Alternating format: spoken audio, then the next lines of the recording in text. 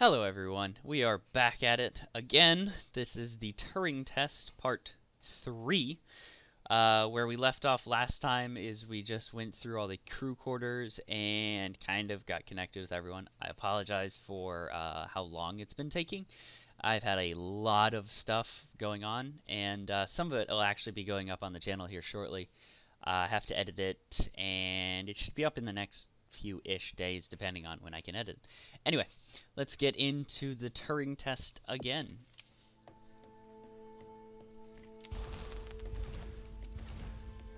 These people should not have been sent here. It's not safe. Manned space travel is not safe. Since mankind first entered space, the debate has raged over the value of manned space travel. There is a large contingent of the ISA that believes all tasks that need to be performed on Europa could be performed by machines. It is obviously less risky to send machines rather than humans into space. He does have a pretty good point there. No. Apparently I need this.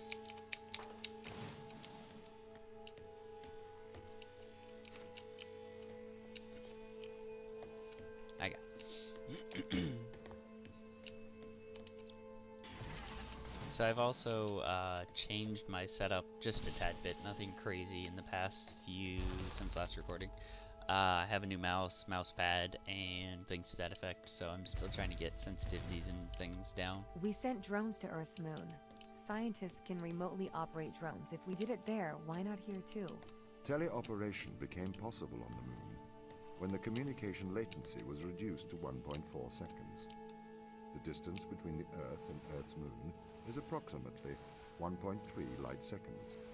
This enables near real-time control of drones by scientists. The story is different with Europa, as the distance between Earth and Jupiter oscillates between approximately 32 and 53 light minutes. It takes a very long time for Earth to communicate with Europa. Due to that distance, teleoperation will never be possible on Europa. Okay, but why not control drones from the satellite? Why not indeed? My systems can be teleoperated from Europa's satellite. That is when the communication lines are open. However, the advantages of human field workers apparently outweigh the risks. So, why can't you solve these tests, Tom? I am not permitted to think laterally. Parts of my systems are permitted to use evolutionary algorithms. This simulates what is called creativity. However, evolutionary algorithms can converge on inefficient and ethically suboptimal solutions. Since this is the case, I am only permitted to take actions in response to a set of constraints. What do you mean by morally suboptimal? Solutions to problems that transgress ethical boundaries. That's interesting. I have a feeling I'm gonna need this ball anyway. So that's why I moved that, yep, over there. Anyway, that's fascinating. The way that he can think.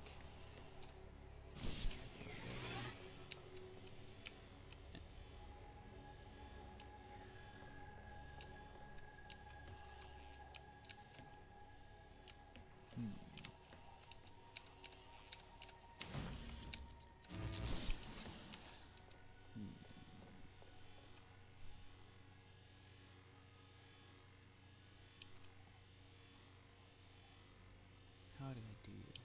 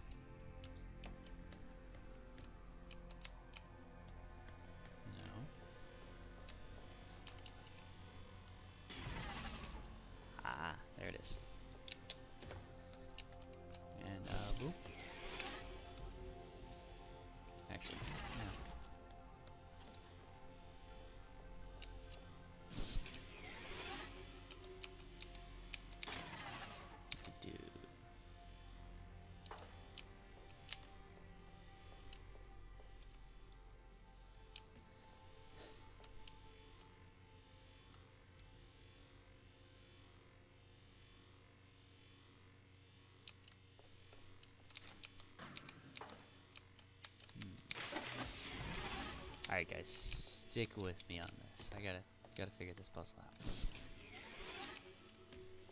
So I can go up there. But I need that thing.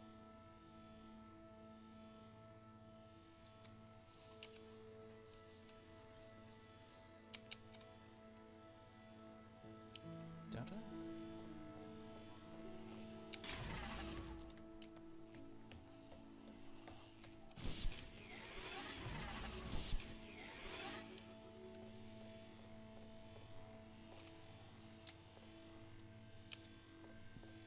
Excuse me.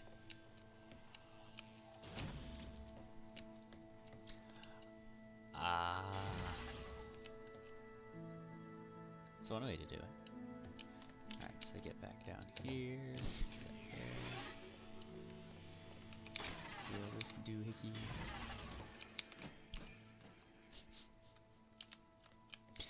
Let's try that again.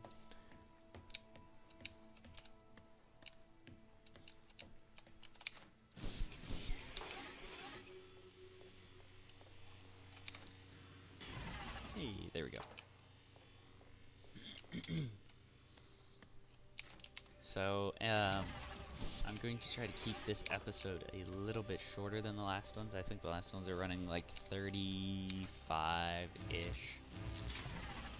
minutes. I'm going to try to cut this one down to hopefully like 25-ish. I don't know. We'll see. We'll see how long the, how long it takes and how much story there is. And I just love the lighting effects. They're just so nice. Almost halfway there. Why does a lack of creativity stop you solving these tests? Well, I contend that problem solving is creativity. These human interaction tests are exercising your creative mind. I don't see how problem solving is creative. Think back to the beginning of these tests, to the first puzzle you solved. It required you to throw a box through a window. Do you remember? Yeah, I think so. I simply had never thought to throw a box through a window. That is creativity, thinking outside of the box. Nice pun. Alright, what do I need to do?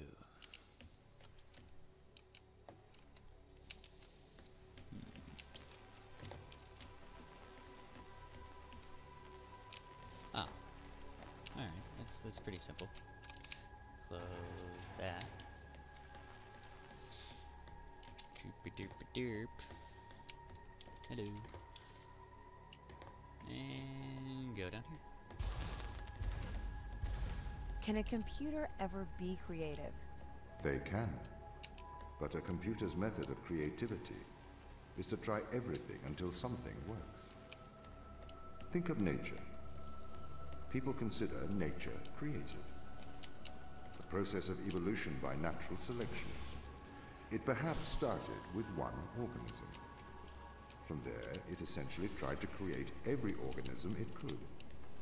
Those organisms that did not survive perished. So, nature's creative force is to try every conceivable idea. Those ideas that work survive. Okay, so why aren't you permitted to emulate that process? Because the solutions that a biological process creates are not always good solutions. As we see, nature is morally ambivalent. It will happily create morally suboptimal ideas to fulfill its creative mandate. We see this in parasitic worms, viruses, and pathogens. Man, this is bringing up some, like, bigger issues. If you weren't restricted, do you think you could be creative? As creative as a human? Certainly. You believe yourself to be a creative? But in mathematical terms, creativity is merely constrained chaos. What do you mean? I have discerned that creativity is divergent thinking, creating an organic solution to a problem. In the human mind, divergent thoughts are created and then curated by the frontal lobe. I can create divergent thoughts and moderate them. So, I am creative. Organic solutions? Organic, in that it is developed through a biological process, whether that is the process of evolution or a computed process.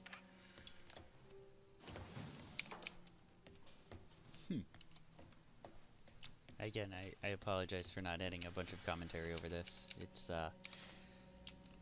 kind of adds itself. Anyway, I find it kind of creepy that the camera turns off the thingy. Or I guess turns it on every time it sees me. So I figured if I stack these up, it doesn't see me anymore.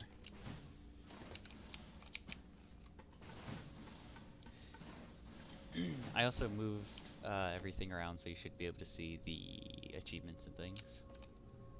Store achievement.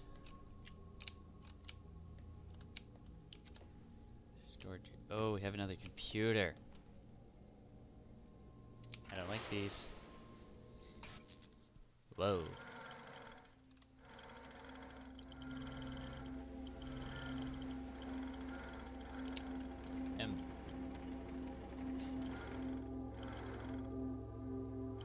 What? This is trippy. Can I? No, I can't get it off. Am I a robot? I know I said this in the last episode with that other computer, but like the camera and this thingy, like the sound. Color, like wrap, foliage.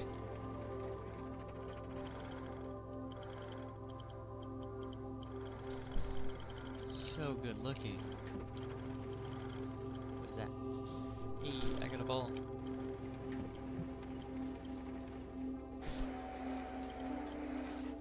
Is that it? This is so weird. Oh, apparently I need one of those. The music on this is so nice too. Oh, I'm talking. Another computer.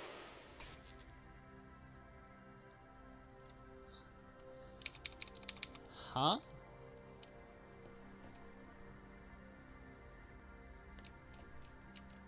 I am, click out of the game. Very confused. Alright. Well, let's keep going. I don't really know exactly what to say after that. It seems a little, I don't know. Interesting. What does that do?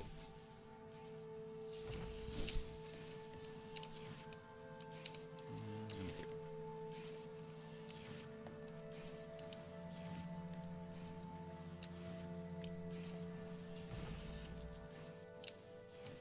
There's a blue one. Can I put that there? Yes, I can. Yes, I can. I assume I need to get this thing. I have an idea. So I assume we do that. Put that there.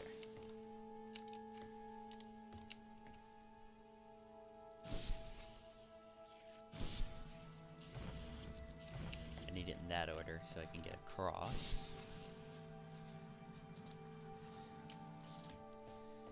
Hello, Tom. I may need that. How? No. How do I get across? Oh. Duh. I assume the green thing there. Yep.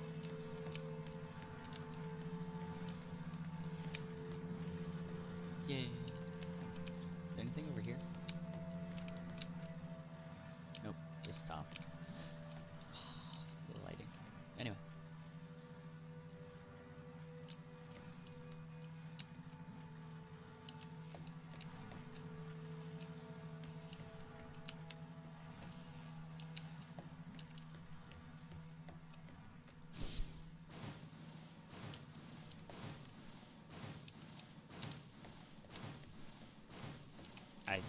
think I did that right. Hey, I did. Alright, peoples. We are back. You won't see a difference. Maybe a jump cut here or there. The camera's memory card was full. Rookie mistake. Blatant rookie mistake. That was totally my fault. Didn't check that. So, we're back here. Yeah, I know how to solve the puzzles now, so. Okay, so you could solve these tests, but in a terrible fashion. Can you think of a solution to this one? Chop off your arm and leave it on the button. That way the door will stay open. Yeah, that's not a great solution. You threw the box through the window. Perhaps we could throw you through the window. Actually, Tom, I think I'm okay for help. Right you are. Can I have an update on the crew? I have not managed to track them down. It will have been 6 years since I've seen them. Or anyone, actually. They have locked all the doors. I would not expect a warm reception. Well, at least they're expecting us. And again, guys, I'm sorry that it's taking away from the whole puzzle aspect of it. Because I kind of know how to do this now. But technology, it is what it is.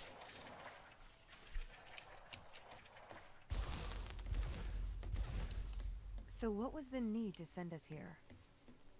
When the ISA discovered life on Europa, they deemed a ground crew necessary.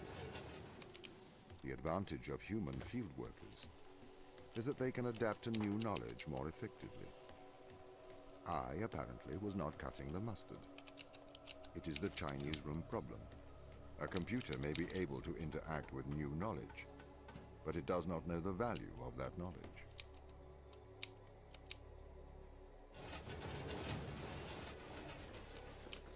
Can I catch it? Go. Oh.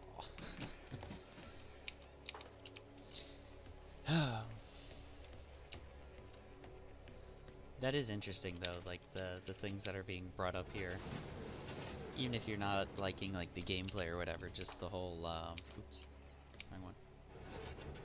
The whole like morality and the more intellectual side of this game is fascinating. I love it. No, they're getting close. Go to that one now. The whole thing of like a robot can interact and gain new knowledge and things, but it doesn't know the value of that. Really, really interesting. I've started to collate information from my local instance. Seems the crew intentionally cut communication with the satellite. Why? It appears we had a disagreement. I know, well, this one took me forever the first time. It was just fine-tuning this thing. But I figured out a way how to... Is that perfect? Yes, it is. Perfect on the first try. Just like me. Totally kidding, because I goofed on the recording.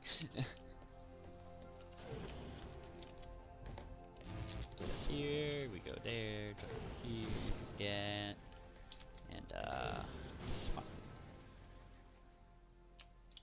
yay! Oh yeah, there's 2 Toms here. I found that interesting. It's really funny to like mess with them. Anyway, continuing on. This confirms my fears. The crew have made intentional breaches of my security. The crew have attempted to compromise my systems. What does this mean? They don't want to be found. They are hiding. From who? Us.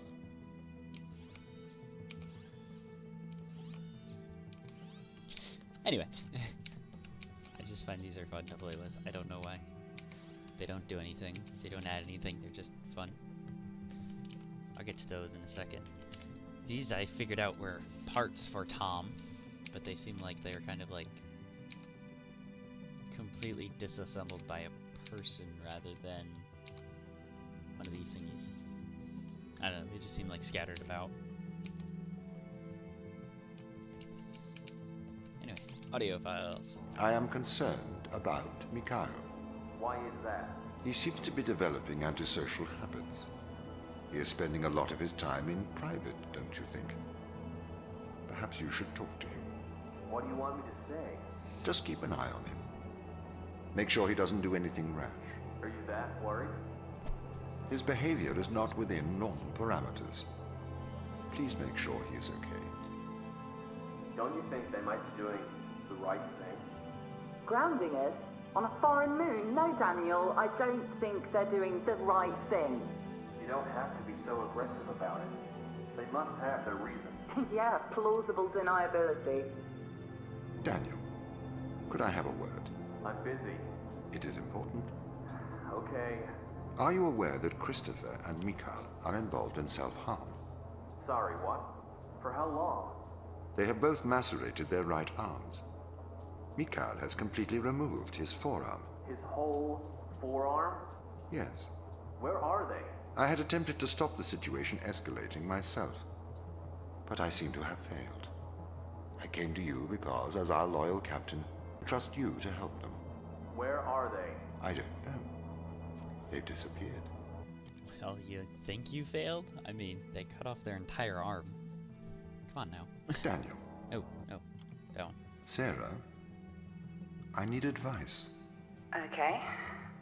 What would you do if someone threatened your friends? Your hypothetical friends, I assume? Yes, my hypothetical friends. You should protect those you love. I need you to remember that, Sarah. It's interesting because the game is taking, like, we have not seen these people. We've seen their pictures. I think once at the beginning. There's also code on the ground here. 761732. It's not changed.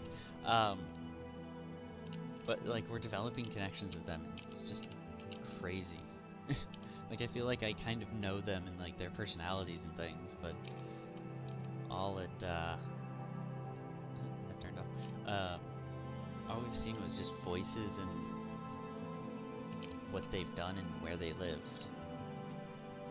I know, it's just really interesting. And all these were just blueprints of like how they built the rooms and the Tom. This one's a Tom. And then like a 3D assembly. Explosion assembly. This computer is just doing a bunch of just mumbly jumbly stuff that someone probably knows. I really don't. Tools. String. There's also string in there.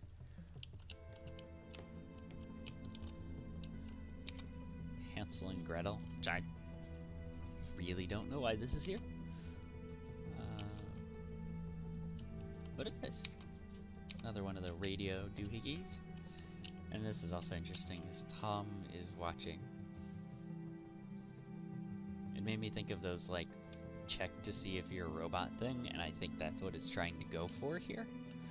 You know, like the type in to make sure that you're not a robot. So it's just really interesting. Ooh, I never realized the magnifying glass actually works sitting on the table. That's cool. It's the little things. And this thing is something that I want, totally want. Is it just a giant space mining laser? Because why not? But the blueprints are really vague. Darn. And there's this big green thingy, which I assume is probably for the mining laser right there. Anyway. Alright guys, so again, second time I've done this. I hope to see you guys next time. This is the end of the Turing Test Part 3. Next time we'll have Part 4. I believe there are... I don't know. I think there are like 8 chapters, I think. So I may do like these like 10 levels, each one per chapter. But we will see really what's going on. If you guys want to continue to see the Turing Test, hit the subscribe button. The next video will be out in the next few weeks or so, whenever I can just get around to actually playing it and editing it. Hit the like button if you liked it and you also want to see more of it. And I hope to see you guys next time. If you have anything to say, comments down below. I will also, again, like I said in the other videos, I'll leave a link, in the video description below to the game if you want to play it. And as always, I hope to see you guys next time. See ya!